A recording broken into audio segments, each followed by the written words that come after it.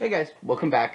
Second video in our theories of postmodernity, and in this one we're going to talk about Daniel Bell. I told you in the intro that he was one of my heroes in graduate school, and I spaced on one of the books. It's called "The Coming of Post-Industrial Society." It's a theorist of post-industrial society, which I'll define in a second. That was written in the early 70s, and then his one that I just loved was "The Cultural Contradictions of Capitalism," which came out in the mid-1970s. So he's thinking about these things about 20 to 30 years after World War II. Daniel Bell is a modernist. I talked about that before. He believes that you can understand society objectively, and it's worth pointing out that most sociologists, most people go into sociology to try to understand the world. This whole idea of a postmodern perspective it's a minority perspective within sociology, but I'm going to argue, even though I'm a modernist, that there's real value in understanding it and in at least critiquing yourself from that perspective. But Bell is a modernist talking about the postmodern, or as he calls it, the post-industrial world, and he believes that it is important to do this because, as a modernist, he believes you can make progress. And so understanding reality as it is important. So here's the reality that he sees and that he is concerned about. We begin roughly this class with Karl Marx, who's talking about the problems of industrial capitalism. And Daniel Bell is writing a good 100 to 130 years after Marx. And he says, you know what? In the 1970s, I'm looking around and I think we are leaving the era of industrial society. For Marx, it's a new thing, people working in factories rather than working on the farm. Bell looks at it and says, people aren't working in factories anymore. Obviously, some are, but that is a declining percentage of the jobs that exist and the jobs that will need to be filled. He says we are entering a society that is not based on making things, but is based on providing services. And most of the jobs are going to be in the service sector. And that doesn't mean like waiting tables, although that clearly is one that has grown since the time of Karl Marx, for example. But also in terms of, a lot of my students are going into law. That's not producing a thing, that is providing a service. A lot of my students are going to be doctors or physical therapists. Those providing services. I don't produce a thing. I provide a service. So you can see, almost all of you are probably, at least my experience from reading my students' work, is that you're not going into the production of a thing. And to the extent that you're going to be part of an organization that produces things, you're not going to be doing the actual production yourself. I have students who are going to go into advertising. So advertising is about a thing, right? Trying to sell a person a car or whatever. But the advertiser isn't putting together the car. They're not making a thing. They are creating a service, trying to persuade people. That's what Bell is watching this happen in the 1970s. Okay, so how does that happen? Here's the issue, and this is part of the reason I loved reading him, is that he's both historian and sociologist. He says, okay, I talked in the last lecture about World War II and how this is this watershed moment, it combined with World War I, where modernity, the modern perspective, comes under question. Well, something else happens in World War II, which is America finishes the war as like the superpower in the world.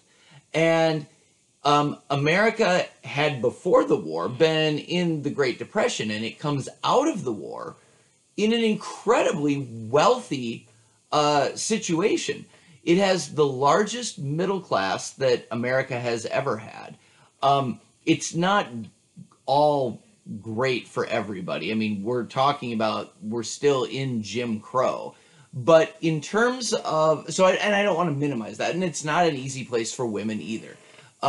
I don't want to romanticize the 1950s, but the reality is we have the biggest middle class, the wealthiest middle class relative to the upper classes that we had ever had, and much wealthier than we have today, which means we have all of these people with money to spend. And so one of the things that happens is that American corporations want to make money, so they start creating things to sell to this great mass of people who suddenly have money.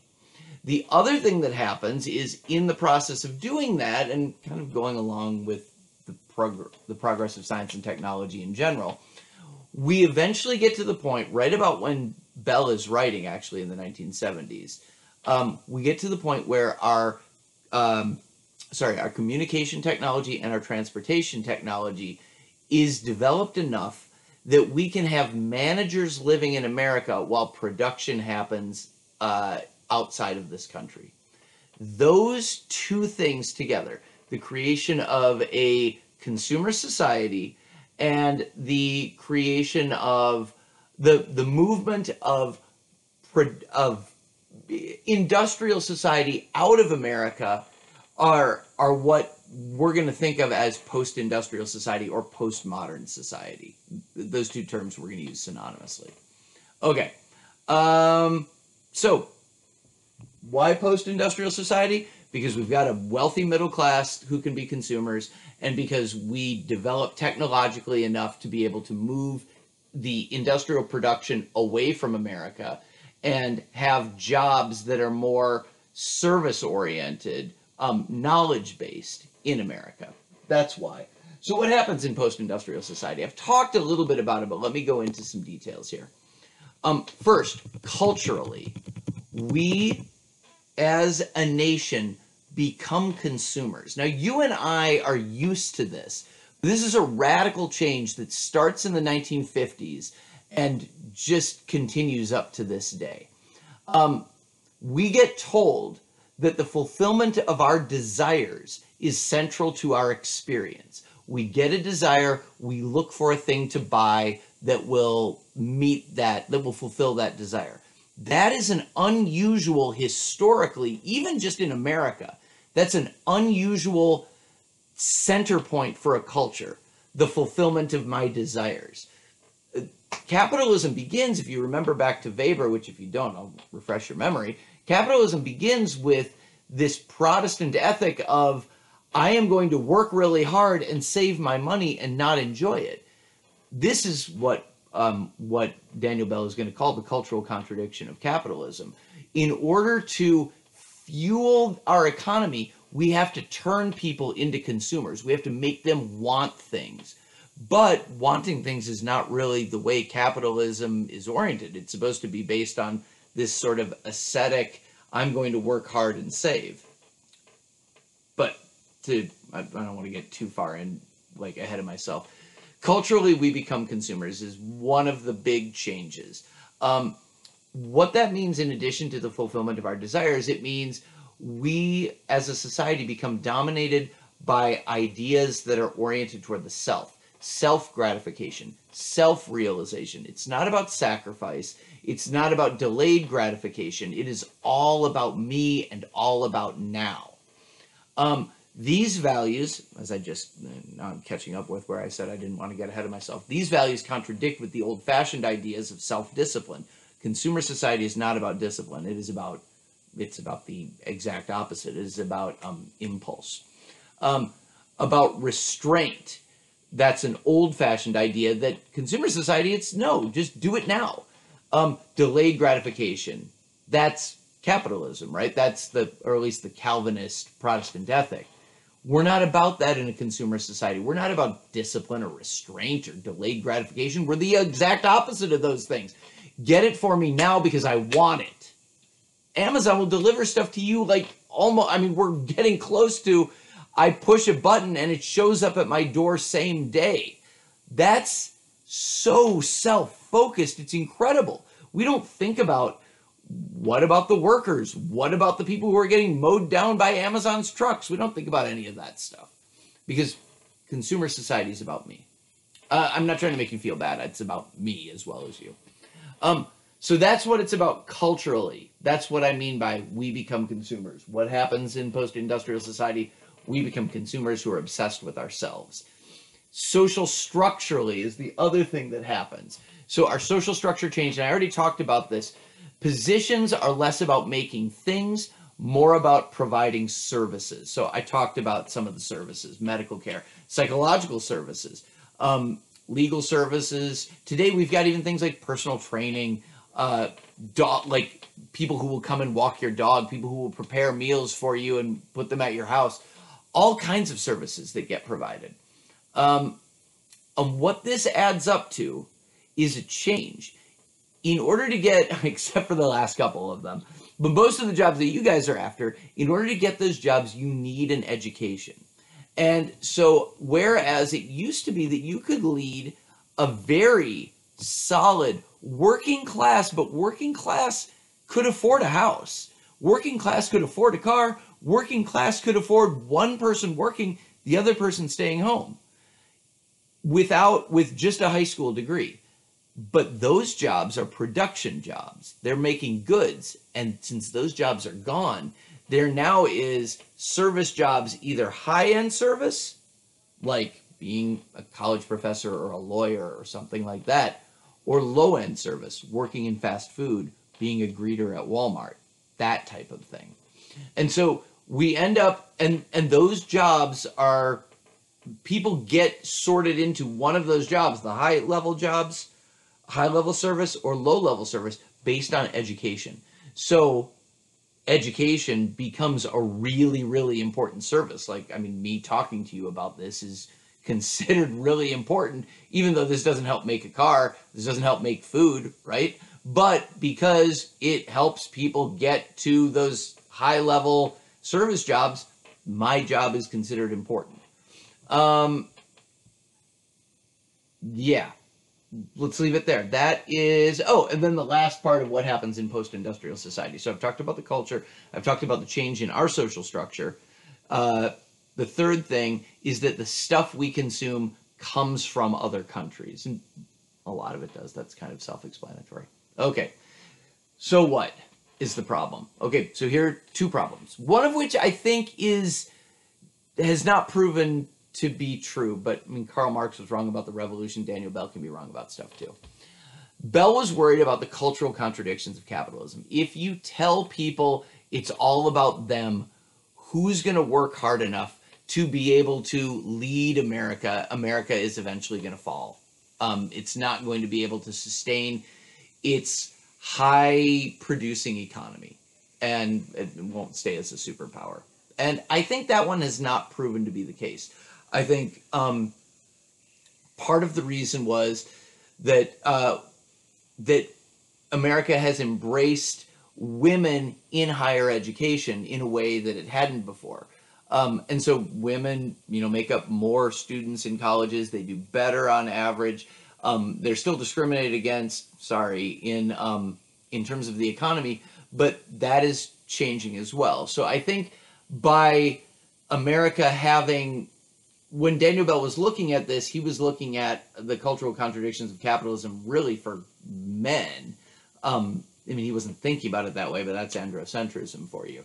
He was thinking, well, what if people are being told, people being men, that it's all about you? And guys have kind of, no offense to guys, I'm a guy, but that we have kind of gotten the message that, being in school, being told what to do, that's not for you. You should, you're your own man, you're a superhero. You don't have to listen to what some middle-aged guy is telling you. And guys have performed worse in school because of that. But I don't think his worry that with a culture of me, we've ended up falling as a country. The other worry, though, is that we are creating two educational classes, the educated and the less educated. And I don't mean to assign different values to those two groups, because I don't think me having a master's degree makes me a better person.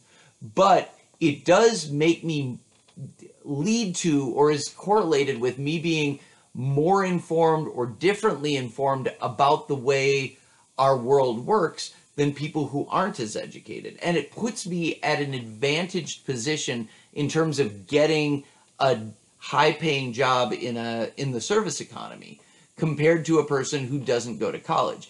And I think what we've seen over, so I'm recording this in 2021, since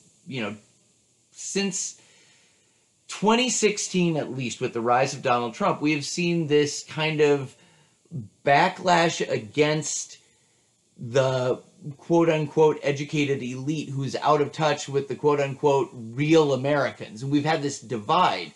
And I think that has been a problem. And I think, judging from January 6, 2021, when a bunch of Trump supporters stormed the Capitol, and we had violence, we had a violent insurrection for the first time in American history on the Capitol in Washington, D.C., I think you could trace some of that back to Daniel Bell and the idea that we've created a social structure in which you have to have a certain amount of education to have a chance at a high-paying job, and other people who we have said we value you because you are a good, earnest, hardworking, work with your hands type of person, they're being left behind.